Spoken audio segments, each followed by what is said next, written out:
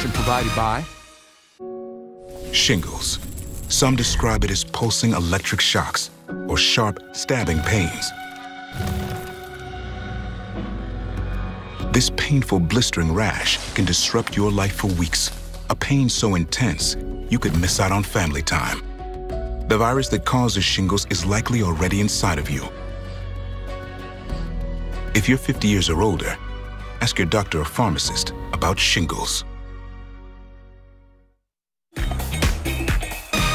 Tomorrow on ET, our Top Gun Maverick exclusive. As an audience, you go, I want to be part of that world. Only we have the never-before-seen footage from the aircraft carrier set. But we're going to leave you now with the movie star of movie stars, Miss Diane Keaton. Her new film, Mac and Rita, is out tomorrow, but today I was there as Diane cemented her legendary status at the TCL Chinese Theater in Hollywood. I can't tell you how much I love that lady, and the joy coming from her today, y'all, it was palpable. It's a movie star. Good night, everybody. See y'all. Today was, if you had to put it in a sentence. Yeah, lucky that I was invited. This is to mom and dad. You know, I'm still that. Happening now. With power bills through the roof, the city is getting more money back than expected from CPS Energy, and it's considering kicking $50 million back to you. The details coming up. And in just a bit, a very close look at the radar where the heavy rain is falling. And if you miss out today, you have more opportunities. We're going to talk about that in just a bit. And cell phone bills here in Texas are set to increase as soon as next month. Coming up, ways you can cut your bill down, maybe even cut it in half. The News at 5 starts right now. And we're starting off with a look at radar. This is what we like to see. Scattered areas of rain, and not just rain, but some heavy downpours out there as well, especially south down I-35. Just moved through Devine, Natalia, Bigfoot area down toward Pearsall and Dilley. That's scattered activity through Frio County. But let's focus here on Bexar County and even surrounding communities. And you see this heavy rain moving north to south, a little bit on the west side, but the heaviest right now and the most electrified, which really isn't saying much, but there's a little bit of lightning and thunder with it. That's here on the east side, moving into Windcrest. Now, this is moving to the south at about 15 miles per hour. I actually like the slow movement because that extends the amount of time that it can rain. And so for communities downstream from this downpour that we have right here, we're talking Wagner High School at about 5:14, Houston High School, that would be at about 5:25, Boltville at 5:41, and East Central High School at 5:43 p.m. You zoom in here, and I mentioned it's basically moving into Windcrest right now. This is a part of town on the east side that did get some rainfall recently, so we'll take a look at the accumulations, but even some heavy rain near Randolph Road heading toward Crestway. So this is moving into the heart of Windcrest right here. This downpour, that purple, could have some very small non-damaging hail, but by and large, we're just looking at some good, beneficial, heavy rainfall with this. Farther to the northwest, Bernie, southward toward Helotes, this activity that's pushing southward as well. And of course, we'll have a closer look at all this and those showers coming up in just a few minutes. First of all, Leon Springs already nearly half an inch. Schertz over a third of, or about a third of an inch. Mico over half an inch so far today. We'll talk about rainfall chances for the days ahead because this isn't it. Coming up in just a bit. Steve Ursula. Man, is all that a sight for sore ground? Yeah, dry ground. Yeah, and that would take a traffic look outside, and we just want to show you the rain, not so much the traffic. This is 1604 at Pat Booker Road in the heart of the area that Adam was just showing you. And look at that temperature as well, 80 degrees. Is that for real? Yeah. Wow, we haven't seen that in a long time. It's a $3.4 billion discussion, but the big focus during today's City Council meeting was $50 million in rebates you may qualify for. It's a CPS Energy customer rebate, possibly coming as soon as this fall. Yeah, as temperatures and energy bills soar, CPS Energy expected to bring in $75 million more than expected for the current fiscal year. Alicia Barrera explains why some city council members question whether, when it is all said and done, is this rebate actually enough?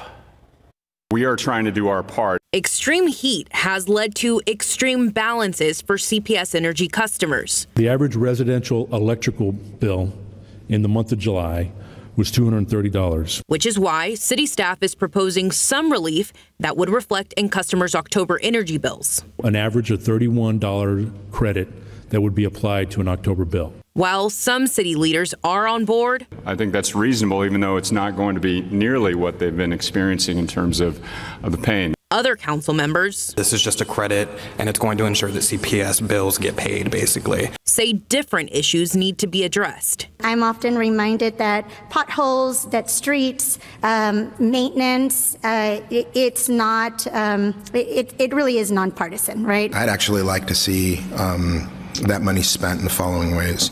On domestic violence initiatives, I'd like to see a $25 million increase. Yet for most, weatherization is top of mind. They don't have insulation, their windows are insufficient, and that's not something that $31 is going to fix. If we don't learn from this summer that this is the new normal, then when will we ever learn? For the funds to be reflected in October bills, it will need to be voted on by September. However, City Council says more discussion needs to happen, which will begin next week during the first budget work sessions.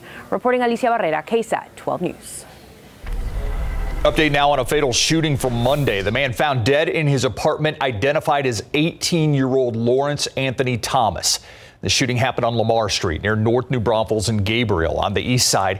San Antonio police first called the scene for a stabbing. They later found Thomas had been shot and killed. A motive unknown. No one has been arrested. San Antonio police are also investigating a shooting that unfolded on the city's west side overnight. They say a man was shot in his jaw at around 2:45 this morning. Now, this was in the 700 block of San Bernardo Avenue near South General McMullen and Castroville Roads. Investigators say that the man was taken to the hospital and is expected to recover. They picked up about 32 shell casings at the scene. At last check, there were no witnesses. They were shot and killed at an apartment complex late last month. Now Crime Stoppers need your help finding the people who are responsible. Yeah, the victims are 15-year-old Angel Ray Garcia and 19-year-old Gregoria Cordova Mejia. The two died on July 29th at the Union Pines apartment complex. It's on Pleasanton Road near West Gerald Avenue. San Antonio police found one of them at the top of a staircase, the other in a breezeway. If you have any information on who killed them, call Crime Stoppers at 210-224-STOP. And take a good look at this car. Crime Stoppers believes it's connected to the shooting deaths of Luis Flores. He died on July 31st when he was shot in a parking lot on South Flores Street across from R&J Saloon. San Antonio police say that Flores was waiting for his food outside of inside of his truck when he got out. Three people then jumped into his Cadillac parked behind him. They robbed Flores of his truck, shot him in the process before then taking off. If you have any information about the case, call Crime Stoppers. The number is 210-224-STOP. This afternoon, we're learning more about the FBI's raid of former President Donald Trump's Mar-a-Lago home. ABC News reporting that Trump was subpoenaed in the spring for documents he's believed to have taken from the White House. He never turned over to federal investigators those documents, apparently. Right now, it's unclear if he ever handed them over following that subpoena. We've also learned earlier this year several boxes containing classified information were taken from Trump's Florida home. Today, Attorney General Merrick Garland defending the FBI and saying he will not stand by silently when their integrity is being attacked. Justice Department has filed a motion in the Southern District of Florida to unseal a search warrant and property receipt relating to a court-approved search that the FBI conducted earlier this week. I personally approved the decision to seek a search warrant in this matter. It will detail exactly what the FBI was looking for and what they found. Trump could have revealed himself what the FBI took from his home, but he hasn't yet. And this isn't the only legal case against the former president. This week, Trump pled the fifth in a deposition with New York State Attorney General Letitia James, who's investigating him for tax fraud. The number of monkeypox cases in Bexar County increasing today to 17. That's one more case than was reported yesterday. Because across the country, new cases are also growing, there's a new strategy to stretch the supply of monkeypox vaccines. Here's how it'll work. but we're taking a little bit of a leap here in recognition of the severity of the epidemic right now. As monkeypox cases continue to climb, supplies are being stretched. An FDA emergency use authorization now allows for doses to be cut to 1/5 of what they were, allowing for 5 doses out of a standard 1-dose vial. But will it provide the same protection? There's a really good set of data from a wide set of vaccines, not just for smallpox, but also flu and rabies, that this way of administering vaccines can actually be more effective. Monkeypox is a virus in the same family as the one that causes smallpox. For the smaller dose to be effective, health experts say it has to be given between the layers of the skin rather than under the skin, as it had been given before. It creates an equivalent immune response, and so therefore, quite likely, equivalent protection. Officials say this move could increase the number of vaccine doses in the national stockpile from 441,000 to more than 2.2 million. However, there will be a learning curve. The folks who are giving it are going to have to use different needles, draw up different amounts. So there's going to be an element of training that's going to have to go along with it. FDA says that this new method of administering the vaccine results in more redness, firmness, itchiness, and swelling at the injection site. Those studies had less pain, though, and manageable side effects.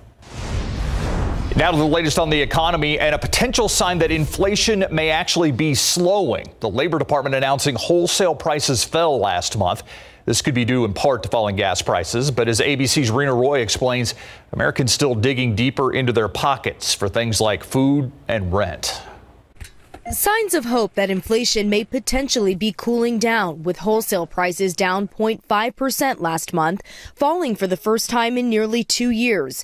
Consumer prices are 8.5% higher compared to a year ago, which is high but better than expected. It tells us that prices are still elevated, but that we're starting to see some pricing pressures ease. All of this partly due to gas prices, which are down across the country. Gas, energy in general, makes up such a huge part of the inflation picture. So the fact that it's starting to come down, definitely welcome relief. The national average now below $4. That's 7.7% lower than last month. In June, we saw gas soar above $5 a gallon. Even though it's gone down, and I appreciate that, it's still unreasonable.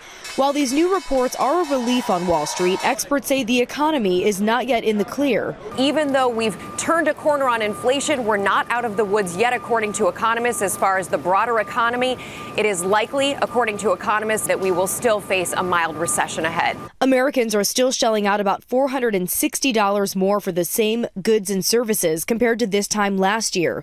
Prices for food up 11% over the last year, the largest 12-month increase since 1970. When you trying to juggle home and bills and stuff, you just got to it's no way you can balance it all over at the same time.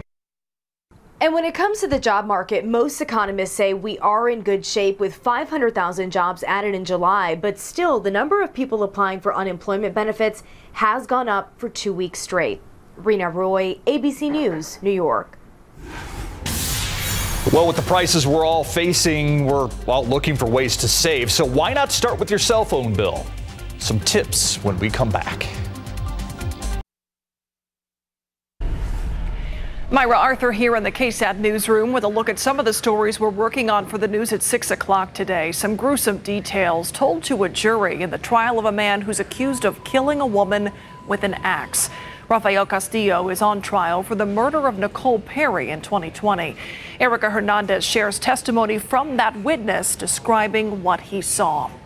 The San Antonio city budget is set to grow by hundreds of millions of dollars next year, but it also includes a cut to the tax rate and possibly a chance to get back some of the money you've paid to CPS Energy. Garrett Berger has the details. He'll explain all that coming up at 6. That and more in less than an hour. We'll see you then. Thank you, Myra. Let's move to money now and that cell phone bill. The average bill, $100 a month. So 12 on your side's Marilyn Moritz walks us through some steps that can lower your bill, maybe even slice it in half. Jack Van Pelt pays about $72 a month for unlimited talk and text with AT&T. Jack's phone is an older Samsung Galaxy S7. But look, Jack pays $8.99 a month for insurance. And he files a claim, it will cost him a $125 deductible, twice what his phone is even worth. If your phone's older, it might be worth completely removing your cell phone insurance. NerdWallet's Kelsey Sheehy says to save money, sign up for AutoPay. Simply signing up for automatic payments can knock $5 to $10 off your monthly bill. And depending on your provider, that could be $5 to $10 per line. Those two changes would knock Jack's bill down to about $53, saving $227 a year.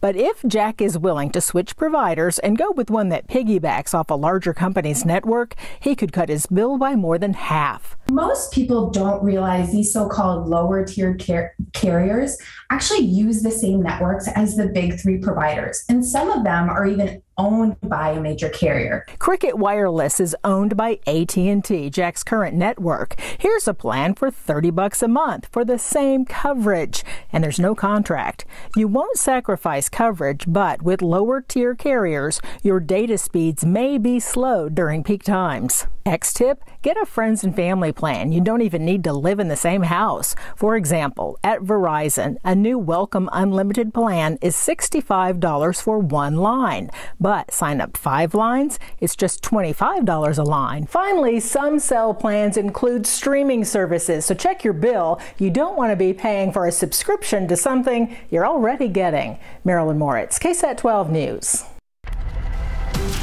A lot of information in that story. I'm going to have to go back and look at it later.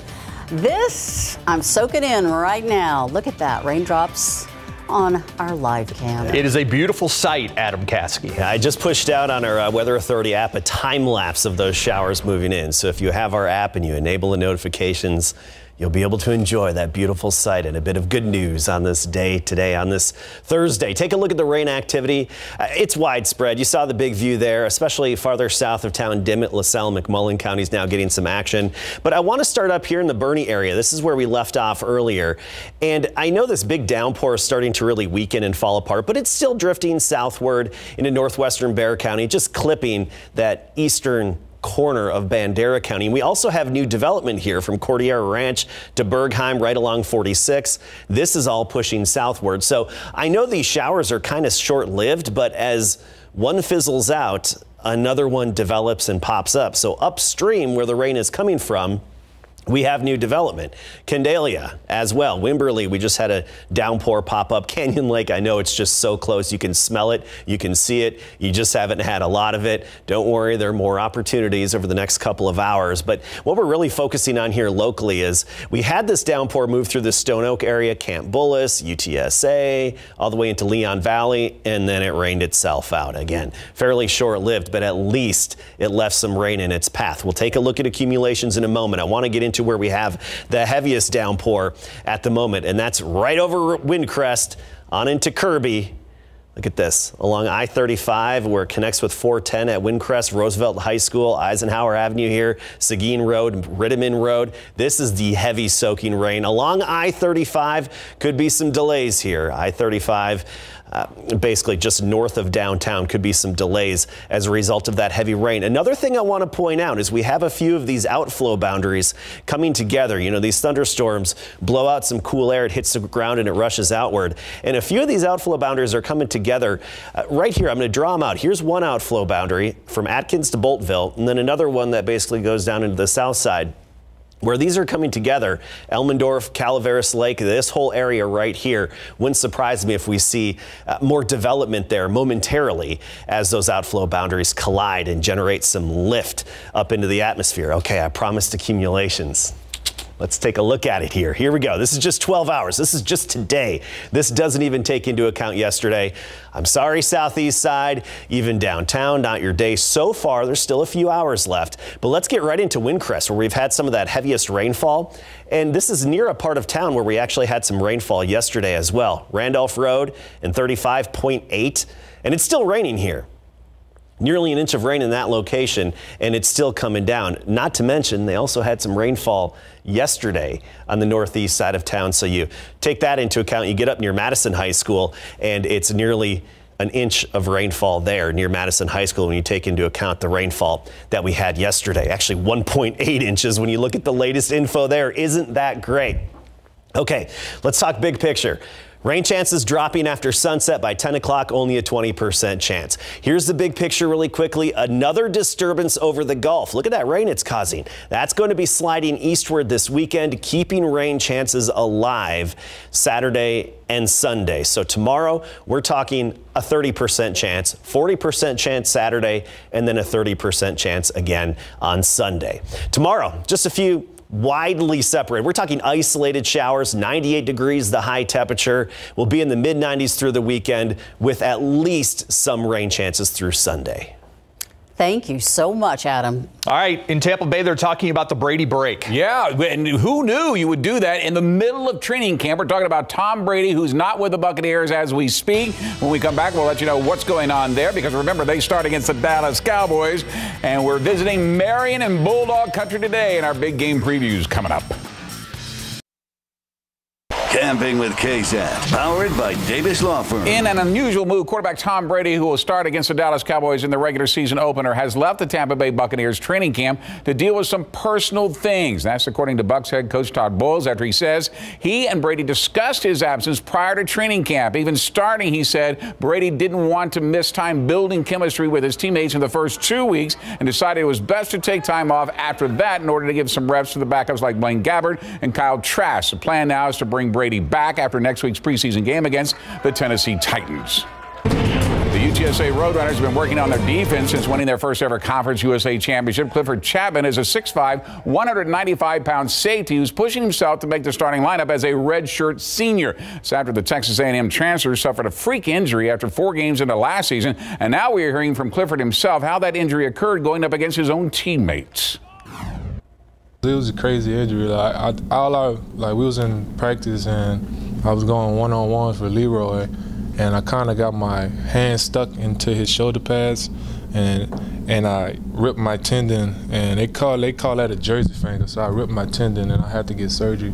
So it was a decision I had to make whether I was gonna finish out the season or come back and get a medical red shirt. So I decided just to come back another year, just be with these guys one more year and just reach my full potential while I can. All right, Clifford's comeback gives another reason to cheer on the UTSA Roadrunners this year when they host Houston in the Alamo Dome in their season opener September the 3rd at 2:30 p.m.